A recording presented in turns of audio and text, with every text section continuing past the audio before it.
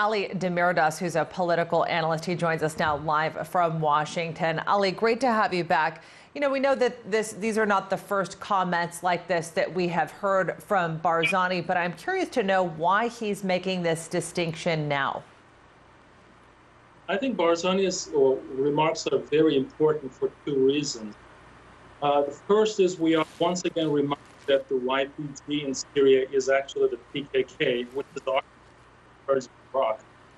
And the second is the PKK does not represent the Kurds as a whole.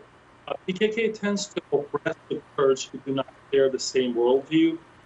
For example, in Syria, the opposition party, the Kurdish opposition parties have been detained by the YPG. If you remember, in 2017, the Iraqi Kurds held an independence referendum. One would expect the PKK to support that referendum as being the Kurdish cause, but what the PKK did was it cooperated with Iran to sabotage the referendum. He's urging Kurds in Syria to distance themselves from the YPG. And again, kind of going back to my first question, I appreciate you drawing the distinction, but why now? Because the PKK slash YPG has gained tremendous strength because of the support from the United States. And it is becoming a threat for the Kurds in the region. Therefore, the Kurdish region and government, Barzani, is warning the Syrian Kurds of the danger.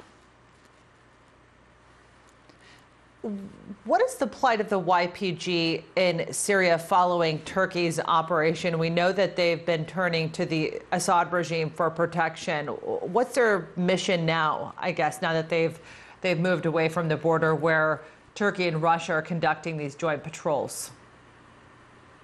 With the American withdrawal of support from the YPG, they are looking for a pattern to survive in the Syrian theater.